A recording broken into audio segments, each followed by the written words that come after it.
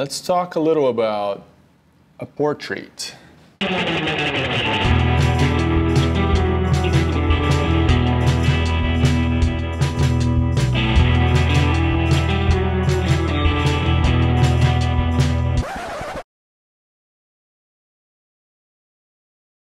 This guy here, there's two guys. It was a funny, we were in this, it's a little village called Montserrat. It's beautiful. Hundreds of years of history in this place. And all of a sudden, they pass me by. I follow them. They pass me by and I follow them. Like, hey, this guys look nice, you know? You have this Godfather look into them when Al Pacino goes back to Italy.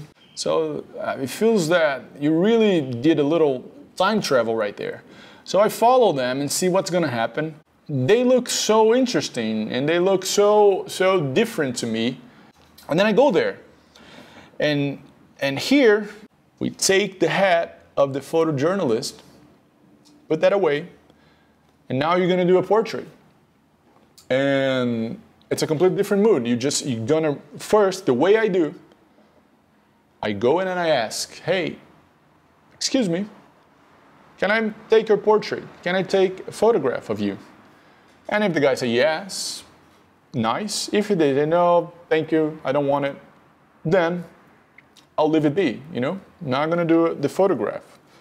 It's always nice to ask. Sometimes I have to say, I don't ask. But in a situation like this, where I really want the guy looking at the camera, I'll have to ask, you know? So I went there, hey, I'm a photographer from Brazil and I'm doing story here on Montserrat and I'd love to make your photograph. And it's cool, because if you give something to them, and in this time, in this situation, the giving, what am I giving? I'm giving this compliment. I'm giving, hey, you look great, you know, you have a nice look, you have a nice face. I'd love to make your photograph. You know, the guy will look proud and look, I don't know, he will look good, he will feel good about it, and you want your photograph right there. So that's what I did.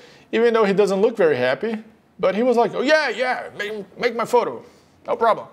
The other guy there is happy, and I like it, because we have the guy out of focus there. It doesn't say here because I'm using a complete manual lens, but I used the 35 again.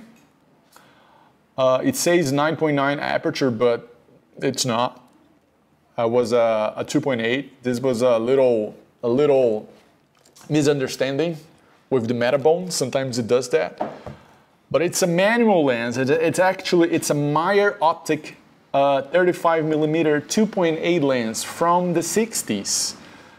So, very interesting lens. Not so good compared to today's technology, but it has some character. And I thought it was very complimentary to this place. All right, so I just went there and I asked, and he said, yes, you can take my photograph. And then you spend a little time, even though you ask them, hey, can I take your photograph? Their expectation is that you're gonna grab your camera and do like this, click, and that's it. They don't expect you to spend a lot of time. So you have a window of time, a very short window of time, that they will look comfortable, right? The moment you start taking a little longer, they're gonna have like, please stop it, until they just like, okay, thank you, bye. In this kind of photos, when I'm just taking a portrait in the streets, and people wanna smile, that's their first reaction. They wanna just like, you know, I try to avoid that. Because I think that a face like this tells a lot more than the smile. Because again, you've seen people smiling everywhere. You see it in advertisements everywhere. You see it on TV. So it's an oversaturated amount of images of people smiling at you. So we don't even believe that anymore, you know? I like to ask them the opposite. I like, hey, just stay normal. Don't smile.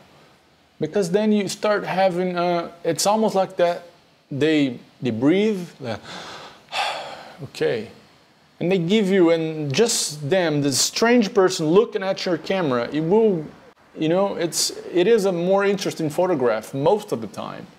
It gives some sort of a different emotion. It gives some power to the photograph. And I like that. So that's a good exercise. A good exercise I ask you guys. Just take your camera, go into the streets and approach random people and photograph them. Don't worry, it's normal to be afraid of going there and asking to take the photograph. I've been there and I always have to struggle against that, you know, the feeling that, oh, he's not gonna like it. Oh, I'm not gonna do that. Oh, he's gonna find that I'm weird. I don't know. It's okay. So you take your camera, use the same lens, same distance from the subject, and at the end you're gonna have a nice series of photographs, you know? 10 random people that live at downtown, whatever, and they all looking at the camera, you know? And they all serious. You see, and you show that to people, they will say, hey, this is good. You're a good photographer, right? Just because it's something out of the ordinary.